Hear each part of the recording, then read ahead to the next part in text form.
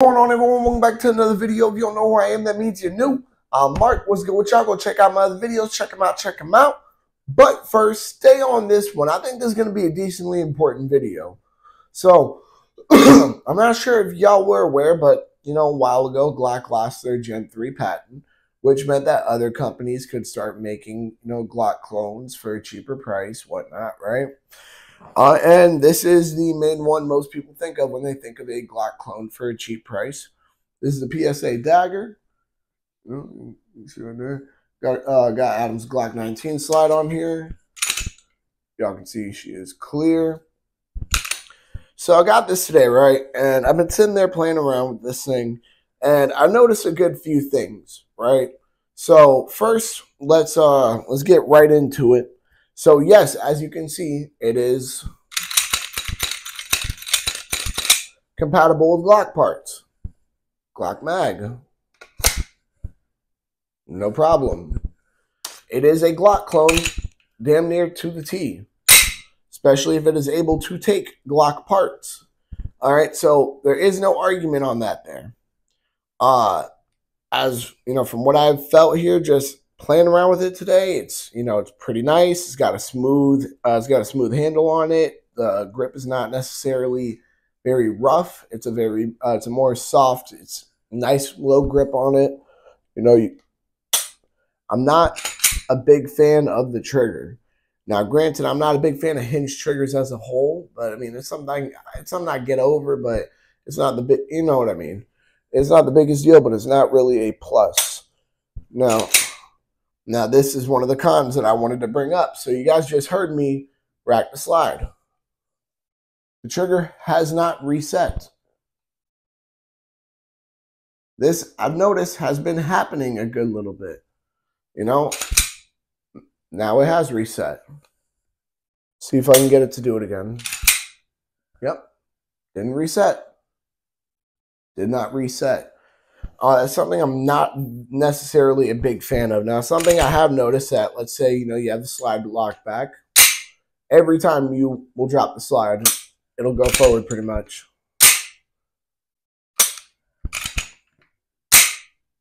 Sorry for those of y'all who have headphones on, but you guys see each time the trigger is resetting, I'm able to dry fire each and every time when you drop the slide. Now, I'm sure that raises a question. Maybe you have to be a bit rougher with it. Reset. Reset. Reset. Sometimes it works, sometimes it doesn't. Now, here's another example. Let's say you want to sit there and you want to see where the trigger resets, right? You want to see exactly where it's, obviously pulled. How do you do that? Well, let me show you actually with a fucking gun that you can actually do it with. Now, keep in mind, I love PSA products. I'm not shitting on this product at all. For the price, look, guys, I paid $70, and that's including shipping for the frame. It's not a bad price at all. Y'all heard that right there? That was that. Still didn't reset. This is my Glock 23 right here. We can see that it's clear.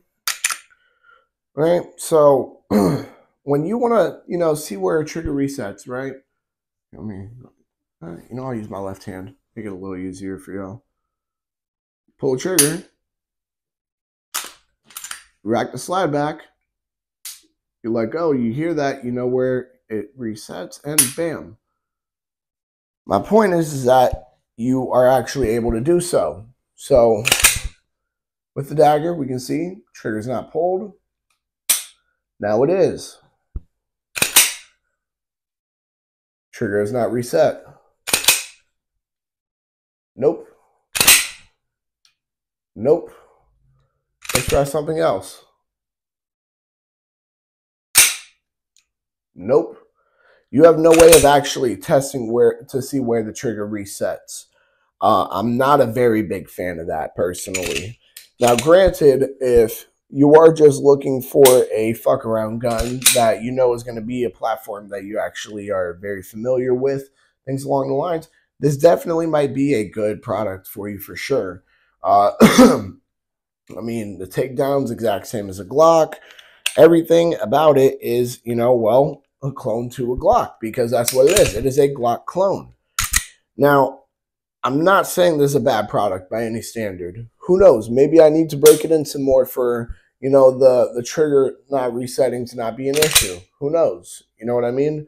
Now, another thing I want to point out is that this thing in particular is meant for the Glock 19 parts only. The Glock 19 Gen 3. Here's what I mean. So there's a Gen 3 Glock 19 slide, right? Got 17 round 9mm mag right here, because I got the full size frame S, right? So I can have the 19 slide on here while still having the 17 rounder in there. Free falling, no problem. Make sure it's clear. Now I'm gonna go ahead and take this off. Make sure my Glock 23 slide is clear.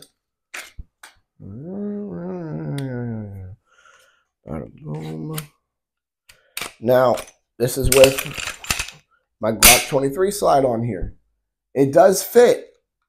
However, for some reason, the trigger, whenever I have this on here, is just a bit longer and heavier. It's really weird. It's kind of hard to explain. Now, I noticed that it has less of a problem resetting when I have my Glock 23 slide. Who knows why? You know what I mean? But I asked PSA, I'm like, hey, out of curiosity, because it's supposed to be made for Gen 3 parts, you know, if I put my Glock 23 slide on here, put a 40 mag, I should be good to go, right? They're like, we're not going to guarantee it for you, buddy. And I'm like, really? They're like, really? So I actually hit them up and asked them about this, because it was very confusing to me why, you know, I'd have certain problems like that I'm having with this shit. And, you know, I wanted to know. I'm like, hey, if this shit's not going to work with my Gen 3 23, then, you know, what exactly is it? And they told me, they said this is meant specifically for a Gen 3 19 alone. That's what it's meant to be compatible with, even right now. You know what I mean? As you guys can tell, this is definitely not the, you know, not, it's a clone for sure. You can tell it's a clone. There we are, finally on there. We'll get locked up not wanting to go on there. Now, as you guys saw with the 9mm mag, I'll show you again. It is free falling. With the 40 mag, it gets harder to put in. It gets stiff at about here. You can smack it in. You can rack it. It'll function. It'll feed, from what I've seen, at least with snap caps, because I tested it.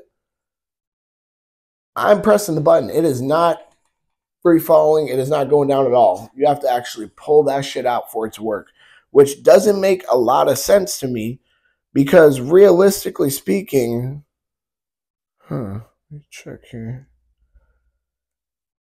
These are no shit like the same, bro, these bitches are the fucking same size, so that makes no sense to me. But all that's telling me, realistically speaking, oof, fucking lotion hand right there. All that's telling me, realistically speaking, is that this shit was genuinely made for the Gen 3 Glock 19 parts. Now, this isn't a bad, you know, this isn't a bad piece. The frame itself is not bad by any standard. There are some things, of course, that I would like to fix.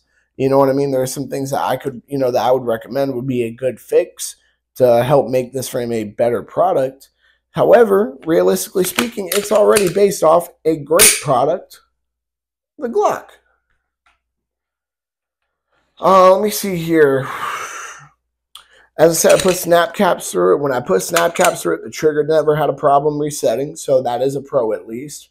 Now, I can say, guys, I have not put any rounds through my fucking dagger frame at all. I haven't. You know what I mean? I haven't sat there, you know, throwing the slide on, taking it out to the range yet. So I can't give you guys a 100% true review about my, you know, my opinions. This is more a first look, I guess. But my opinions, based off what I have right here in front of me, is it definitely looks like it can be promising. Would I go for, you know, a dagger as my 100%, you know, self-defense weapon? Probably not. Now, it's not to say that it's a bad weapon or bad choice by any standard. I would just rather actually have a Glock than a dagger. You know what I mean? It seems to make more sense to me.